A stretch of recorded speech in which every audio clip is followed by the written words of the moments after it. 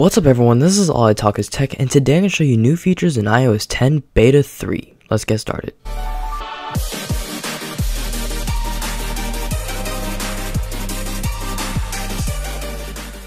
Okay, so one of the new features in iOS 10.3 Beta 3 is you'll now see circles when you're typing in your password to Touch ID or to change the passwords. You can see they are circles that are not filled in rather than dashed lines that turn into dots. Also, there have been a bunch of bug fixes, sadly. So bug fixes are good, but they're also bad because they fix a lot of useful bugs. So for example, the bug on how to remove the dock, the bug on how to make glitchy folders, and the glitch on how to remove your app names no longer works. So that really stinks. All the good glitches are now gone, so that does stink, but all the bad glitches are gone as well, but I don't really know about those as much. But Apple did make improvements just to help the software be a little bit more snappy when you're using it, and that's really all that has changed in the past few updates. iOS 10.3 Beta 2 pretty much just had bug fixes, nothing really new. And here you can see the dock glitch does not work, so that really stinks. Every time I try to do it, it'll just blank out and then it'll come back again, so that really stinks. So to me, this is my least favorite iOS update because they just removed a bunch of cool features. Like, why does Apple need to do that? You know, there's nothing wrong with it. See, I can't even remove the name of the apps. So that's pretty much all that has changed, sadly. So if you want to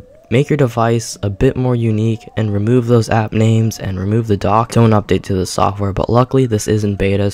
Anyway, that's gonna be about it for today. Thank you so much for watching. I got a bunch of awesome videos coming out, so stay tuned for those, and as always, peace.